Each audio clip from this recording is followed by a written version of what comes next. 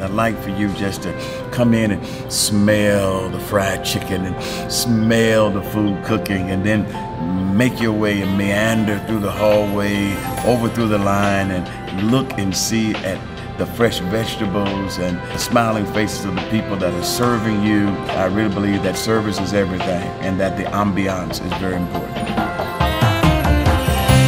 I try to exude the love of Christ, actually, and make it an environment of service, environment of comfort, and out of my heart, and that we purpose to do this to bring the community together, create jobs, to help families, to be a melting pot.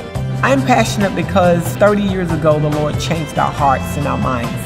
And we wanted to just really try to meet the total felt needs of people. And you know, we're friendly in the South. And we get that from people so often. Everybody was so nice.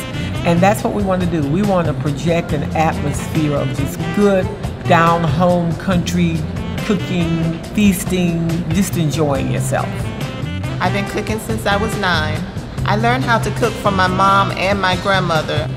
What I would love for people to say when they come in and when they leave out is that that was the best food that I've ever had. It reminded me so much of my grandmother's cooking.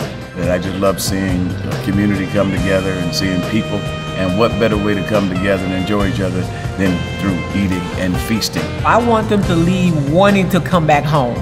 You know, just the next time on this side of town, man, I gotta have some of Mama's home cooking.